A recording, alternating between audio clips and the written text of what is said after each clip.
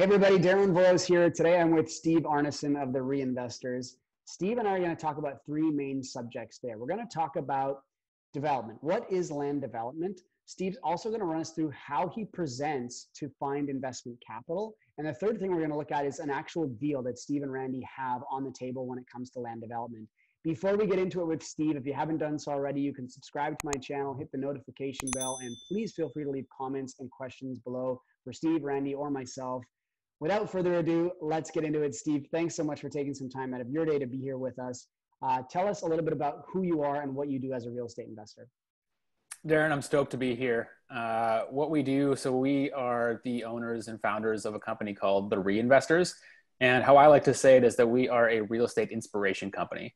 And so we've been operating here in Victoria, BC for the last 5 years. I've been investing for about 8. And the other better part of the business here is Randy, and he's been investing for about that as well. And so we typically do joint venture partnerships on buy and hold properties, but over the years, as the market has really appreciated, we found that there's more opportunity in the land development space.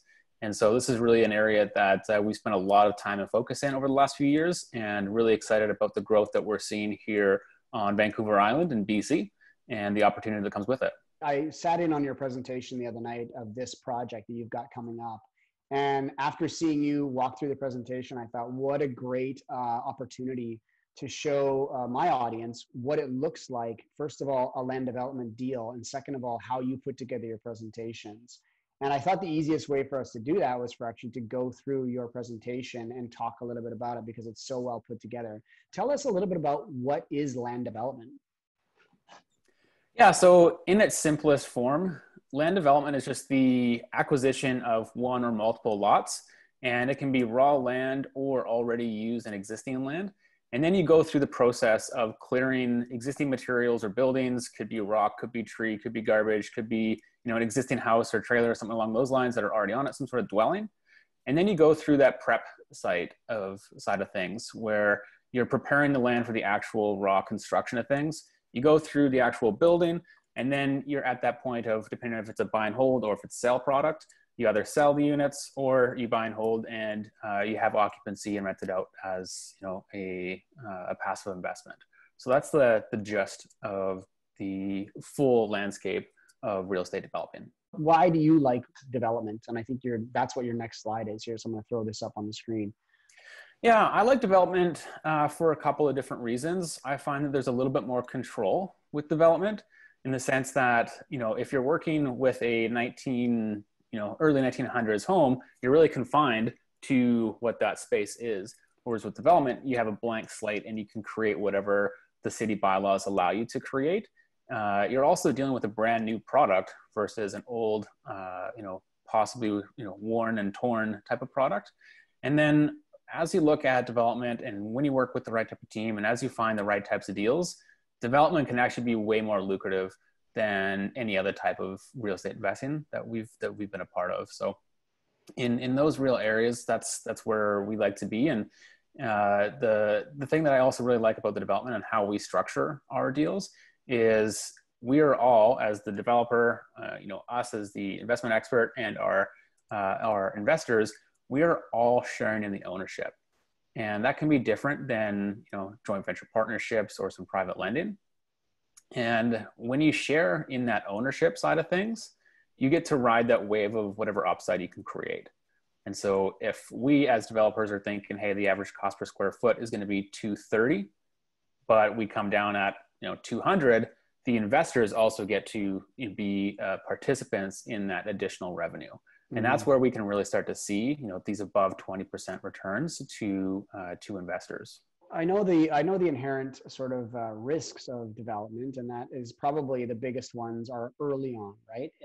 In a lot of cases, you're taking raw land that may not be zoned for the actual permitted use that you're hoping to do in the future. So how do you guys get around that? How do you essentially allow your investors to feel somewhat secure in the process of land development when there are some issues in the beginning that can arise? The biggest kind of risks when you're getting into the development is that pre-development space. you have, for example, maybe you're doing a land assembly and you're tying up multiple pieces of dirt, and then you're going to go through that rezoning process, or you need to go through, feasibility studies and environmental exams, and you have a bit of an unknown timeline with all of that, and you have a lot of big expenses that come through. And so what your big risk in that space is the city and the community around you have a very strong opinion on if your development moves forward or not. And so within development, and when you look at, cities, they have what's called an official community plan. And so if you're looking at your whole city, there's a little like micro neighborhoods within all that. And for each little micro neighborhood, there's always a plan. And we as developers have to fit within that plan. If we don't, it's an uphill battle.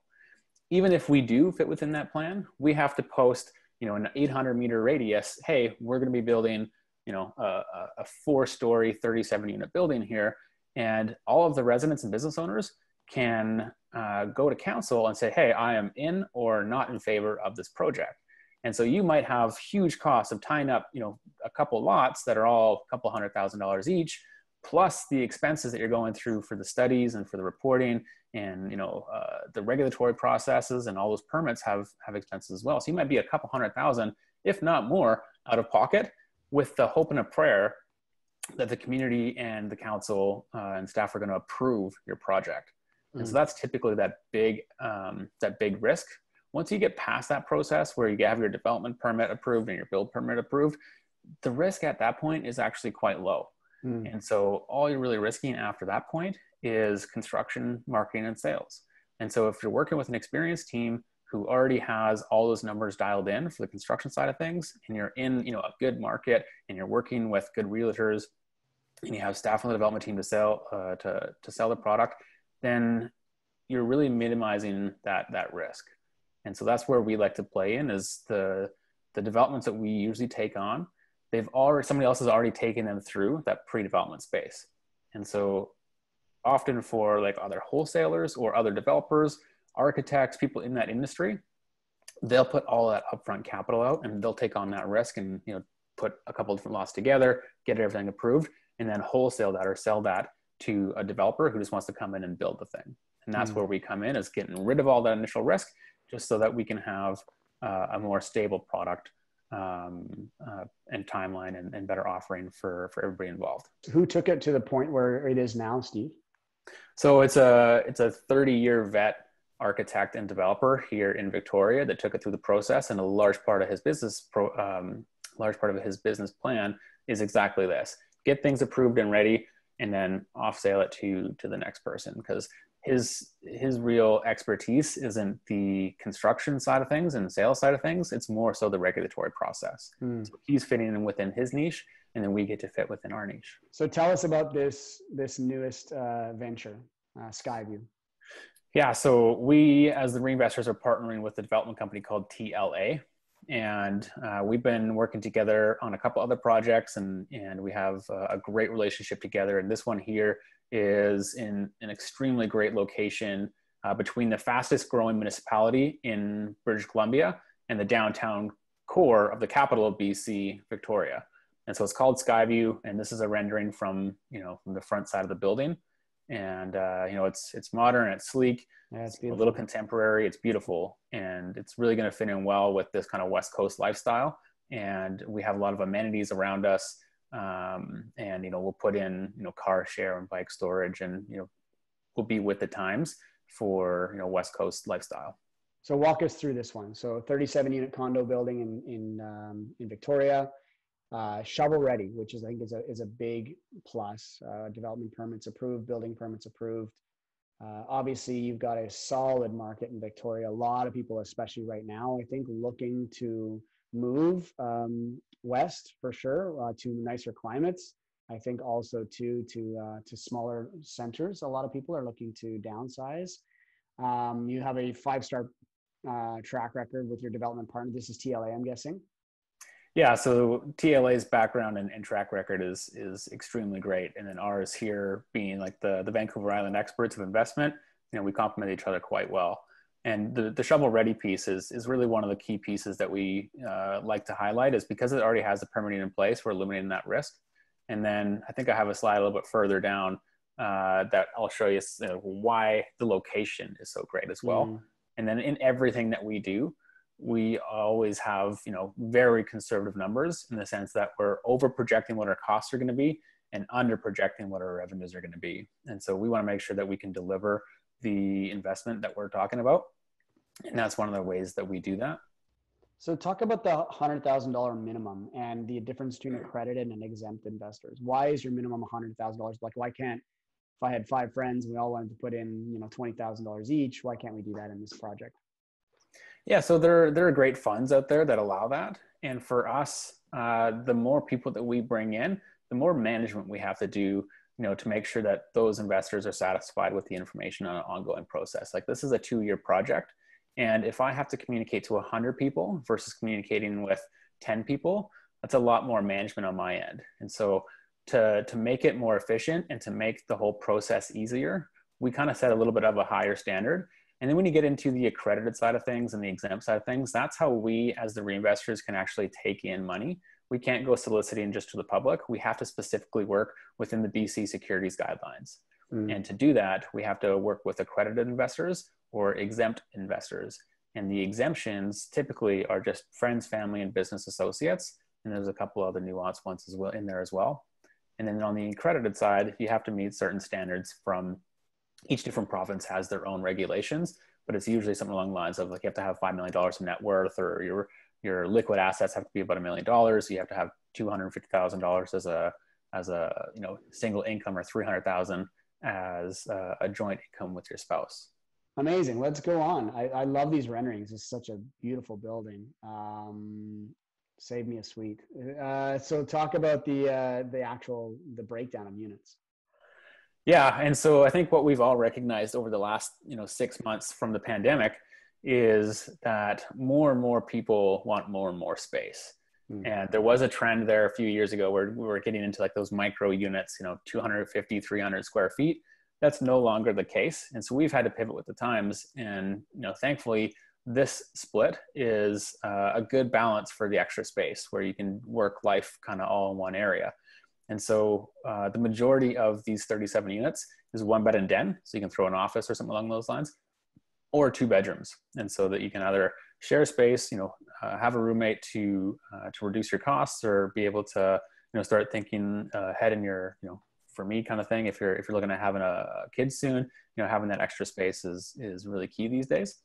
And so it's in a prime location. We're going to have one level of underground parking and then 4 above grade. And it's just your standard, conventional wood frame building. We're not doing anything too aggressive or special about it. For this one, like, we'll have some higher end finishings as well to keep it, contemporary and modern. But one thing that we're seeing more and more demand on is the 1 bed and den or 2 bedrooms, because living and working with a spouse in a single bedroom, if you're both got the 9 to 5s and you're both hustling and grinding, 8-10 hours a day, then you want to have that separate space. What do you like about this site versus some of the other projects you might have seen come across your desk recently? Yeah, so it's extremely central. And so for anybody who doesn't know, like, the Victoria area, there's a few key kind of spaces within it. And this is right within the middle. So on your east side of the green dot is the downtown Victoria core. And on the west side of the green dot is the Langford and Colwood area, which is the west shores of Victoria. And that's the fastest growing municipality in all of British Columbia. And so we're right between the capital hub and the fastest growing area. And so View Royal, which is in this municipality, they've become much more development friendly over the last few years, which is great for us as developers and for future homeowners, because the demand in Victoria is crazy high and we're not keeping up with it right now. So we need to build more housing. And then even more on a granular level, like within a walking distance, all of that darker gray, that's all ocean. And so you're literally like a 10-minute walk away from some nice beaches. All the little black dots that you see are, clinics, restaurants, schools. You can walk to Victoria General Hospital, which is the largest hospital here in Victoria. You're on major bus routes to some key pieces as well, like the Esquimalt Navy base. Downtown's only a few minute drive away. And then we can also cater towards students as well, because we're only a few minute drive away from University of Victoria, and then the colleges and some other universities around the area. So when we are doing these type of projections where we're thinking, okay, where are people going to want to be in 2 years? View Royal and this location specifically is easily on that hot list. And one other thing I'll say too is Skyview is actually on the top of a hill. And so you're going to have some really incredible views of some ocean space on the north side, as well as some city and mountain views as well on the upper levels. Guess that explains the name, right? Exactly. For folks putting together presentations, not only talk about your building, but also what else is out there and what, so that it's not something that people are just plucking numbers out of the air. I think this is really a great slide. And you have two of them, I think, in here, but we'll just kind of skip past them because I want to dive into another view of the building, this is phenomenal. I want to just talk about the numbers, because for those people looking to do investment projects, for those people looking to invest in development projects, walk us through these numbers and what they mean on your project.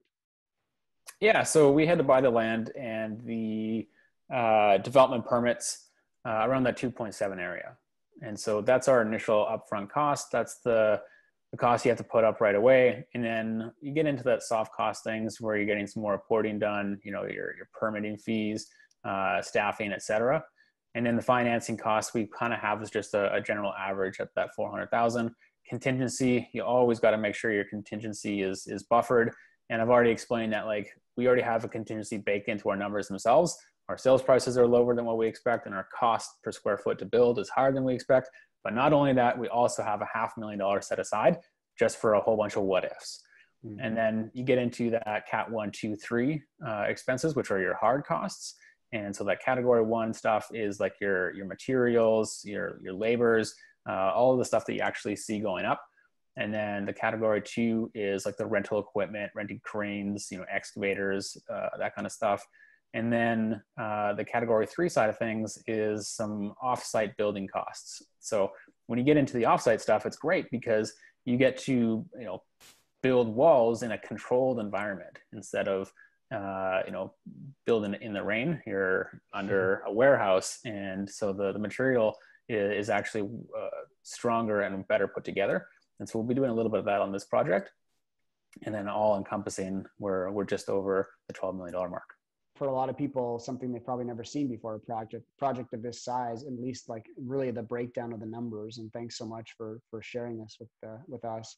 Let's go to the next one, because you're now going to look at the projected returns and what it looks like for your investors.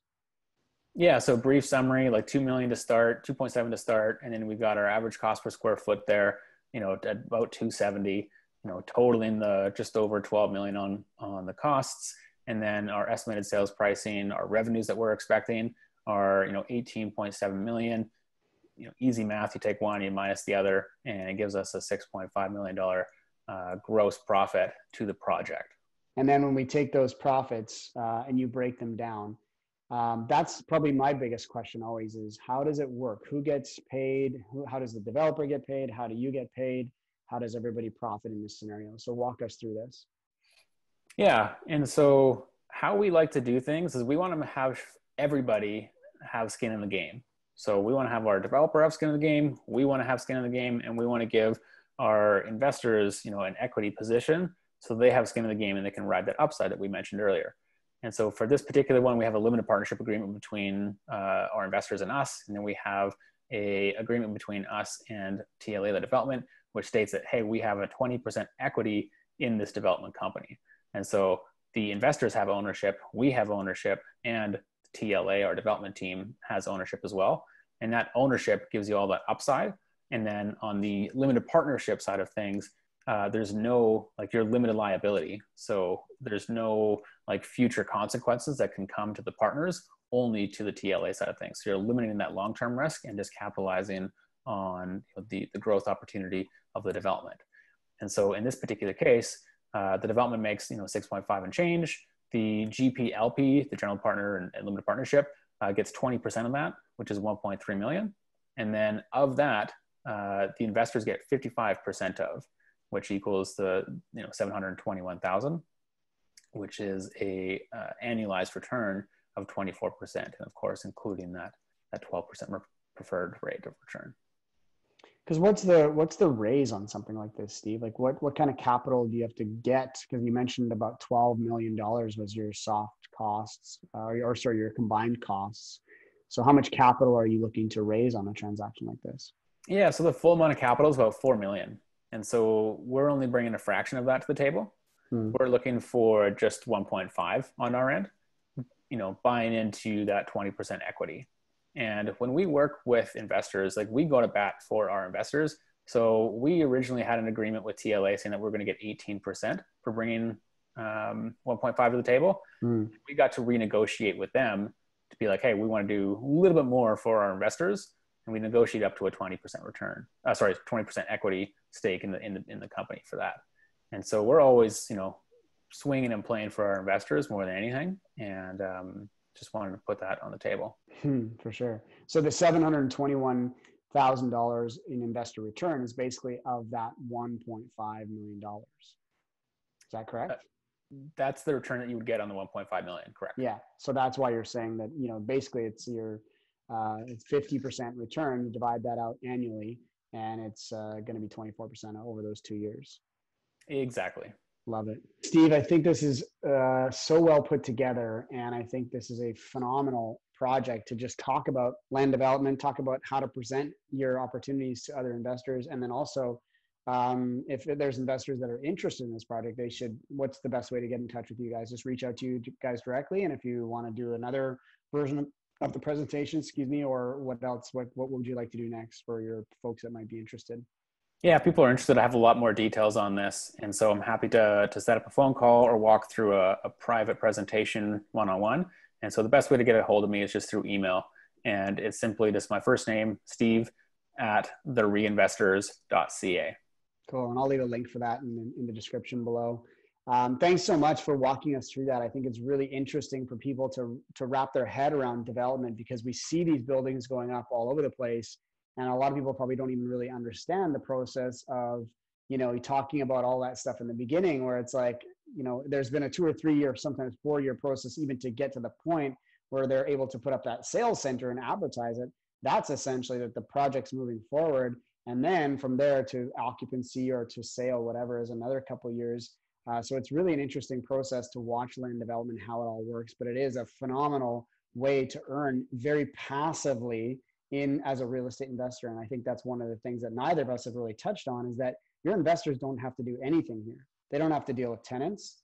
They don't have to, deal with construction or anything like that. That's all being handled by you guys.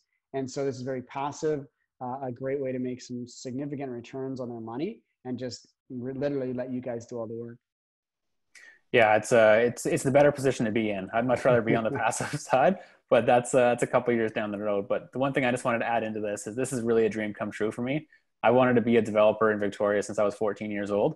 And for about 8 years of my life I used to live in the West Shore, commute to town, I would drive by that location. And so I'm really looking forward to, 5 years down the road, 10 years down the road, or whatever it is, when I have kids sitting in the car, we drive past that, I get to be like, hey, you know what? I built that. And so it's really a passion project for me as well. And so having that kind of emotion in the game is a benefit in this case, because we want to make sure that it's successful. Amazing. Thanks so much for taking some time out of your day. I know you're crazy busy right now, but thanks for walking everybody through this. I really appreciate it. If you guys enjoyed the session with Steve, go ahead and hit the like button below. You can also subscribe to my channel, hit the notification bell, and feel free to leave comments, questions for both Steve and myself in the comments section below. You can also check me out on Facebook, Instagram, or follow me on my website at darrenvoros.com. With that, I'll say, Steve, thanks so much. Have a wonderful rest of your day, and I look forward to connecting with you very soon, my friend. Sounds good, Darren. You too.